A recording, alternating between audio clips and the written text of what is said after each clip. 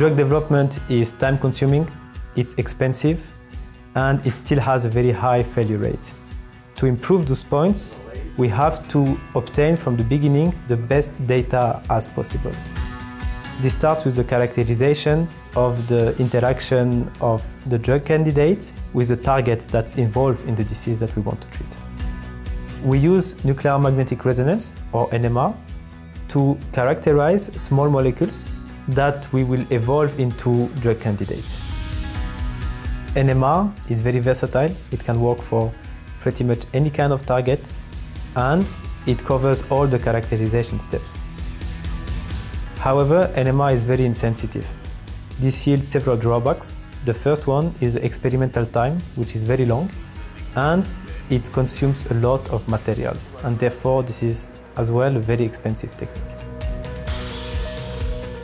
To overcome this sensitivity issue, we used hyperpolarized NMR, and the technique that we chose is photo-CIDNP.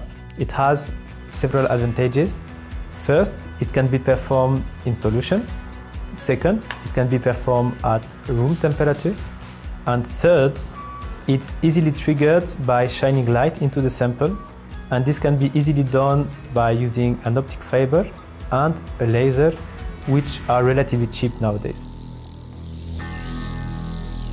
State-of-the-art NMR experiments usually take from 30 minutes to 1 hour to be measured, but with our technique we can reduce this time to a few seconds. For this reason, the screening process with our technique can be reduced from several weeks to a couple of days.